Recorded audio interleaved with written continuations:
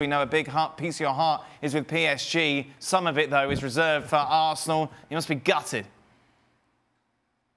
Yeah, I think it's a tough night to take for all the Arsenal fans. The way it happened, obviously, with the late goal for Olympiakos and then that huge miss by Aubameyang in the last minute of added time, of extra time. But also, let's be honest, it was a poor performance. I think the attitude was not right. They looked a bit complacent. They had no shot on target for the first 75 minutes of that game. So in the end, it's a harsh defeat and it's a harsh elimination. But also on the night tonight, they were just off their game too much. Who do you blame more, Stevie? Aubameyang for that late miss or David Luiz and his defending?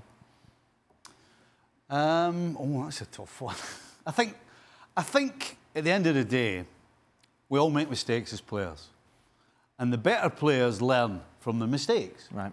And what David Luiz didn't do is he didn't learn from his first mistake with the first goal, because when you're in a zone, regardless of the opposition, when the ball comes in your area, you have to attack the ball. He didn't do it. And he didn't learn because the ball's flung in again at the end of the game and he didn't attack it. So I'd have to say absolutely David Luiz.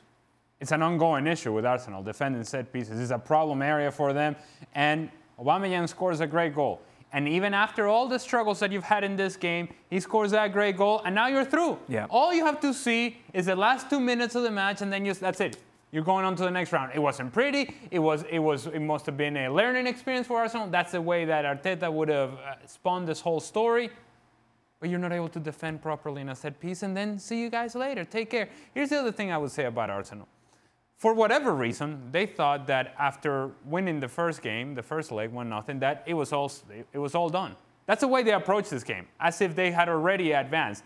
The truth of the matter is that where Arsenal is right now, they're not good enough to be complacent. They're not good enough to lack energy. They're not good enough to just be a team that is going to show up and just say, no, we're just going to play around and we'll see our way through to the next round. They're not good enough to be doing that. The players know that. But the problem is that they cannot find any sort of consistency with their level of play. One day they look good, the next day they don't look so good. One half they look okay, then the next half they look terrible. But the one thing that they've been consistent about is poor in defending set pieces. Stevie, I'll tell you after the game, lambasting his defence. 4 goals conceded in the last 2 matches from set pieces. Surely this is something you can work on in the training ground, isn't it? I know that we've talked about the personnel that Arsenal have and that it's not good enough. But surely this is something you can actually physically help with on a day-to-day training. You can work on the training field all day, every day, 7 days a week.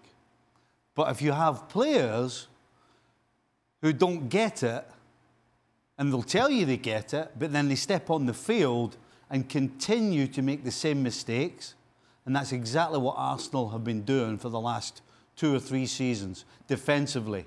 So there comes a time, and I've been saying it all year long, there comes a time when it's not about the tactics or the coach, it's about the personnel.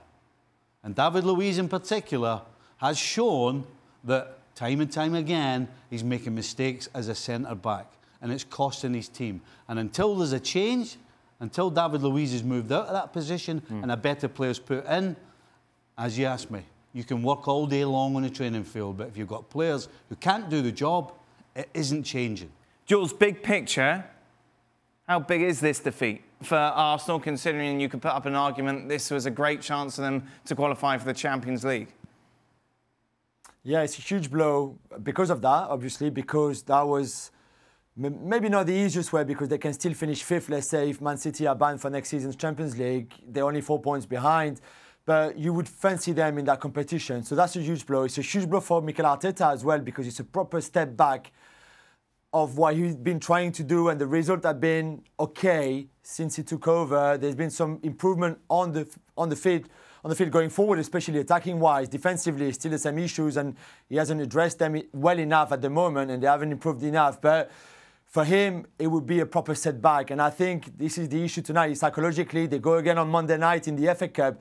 But that's a hell of a tricky game away from home against a team that would have nothing to lose in a cup game, in a hostile environment, against a team that is playing really well in the lower leagues, but also a team that would love that cup game and love trying to put more pressure on Arsenal, especially after tonight. So the next few games will be very important for the way Arteta try to get his players back on track for Monday night's game. Thanks so much for watching ESPN on YouTube. And for more sports highlights and analysis, be sure to download the ESPN app. And for premium content and live streaming, subscribe to ESPN+.